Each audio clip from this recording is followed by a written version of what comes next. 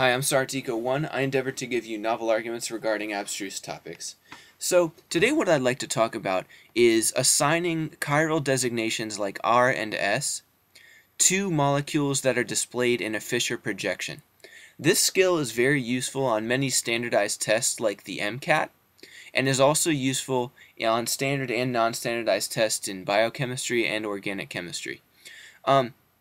Particularly where you're going to run into this is in questions about monosaccharides and sort of the chirality of monosaccharides. And this is true because historically, around the turn of the 20th century, people like Fischer were instrumental in sort of describing what monosaccharides were like, and they needed Fischer projections to easily communicate with one another and unambiguously describe the structure of a small molecule containing so many different chiral centers. Here we have a hexose having 4 chiral centers, so it's critical to be able to distinguish between these easily.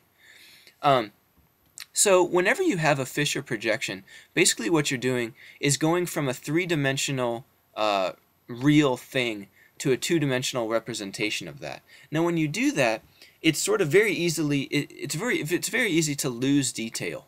However, if you properly understand a Fischer projection, you actually don't, and you can go back to the 3-dimensional thing just with the 2-dimensional picture.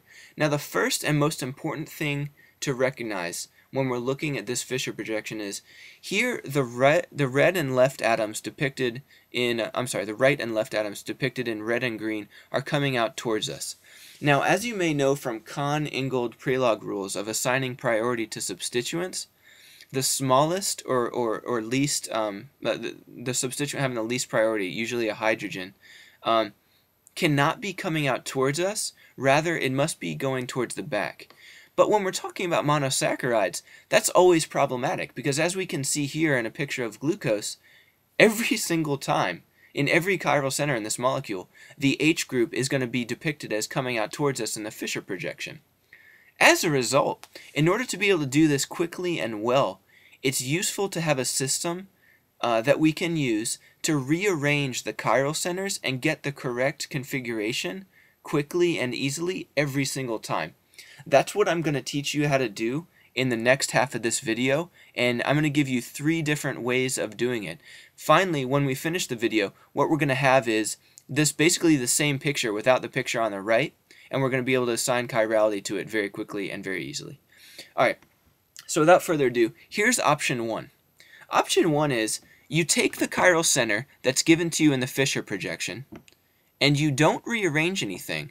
Rather, you just assign priority. So here bromine is first because it's the biggest with an atomic mass of 79.903, then chlorine, then the methyl group. So as you can see, that goes in a counterclockwise fashion from 1, 2, and 3. Giving us an S designation. Option 1 tells us to do this, but then assign the chiral center as R. In other words, ignore what you've gotten as the result and choose the opposite, and that will give you the correct designation every time. Option number 2. So here, what we're doing is we're switching the H with one of the 2 groups, either Cl or CH3, doesn't matter which, and then we're going to assign priority and do the same thing as option 1. So here we have Br, on the picture on the right, we have Br being 1, Cl being 2, CH3 being 3, and that once again gives us a counterclockwise designation, which is S. So once again, just like option 1, we must ignore that and designate the chiral center as R. You might wonder why to include this one. Some people like it better. It's basically slightly more work than option 1, so I recommend 1 over 2. Option 3, however, does have a distinct advantage. However, it's also a bit longer to set up. So here what we do is we switch the H and CH3 groups or the H and Cl group. Then we switch the remaining 2 groups, the one we didn't choose and the other one. So as we can see on the right, I've switched the H and the CH3 and then the Cl and the Br.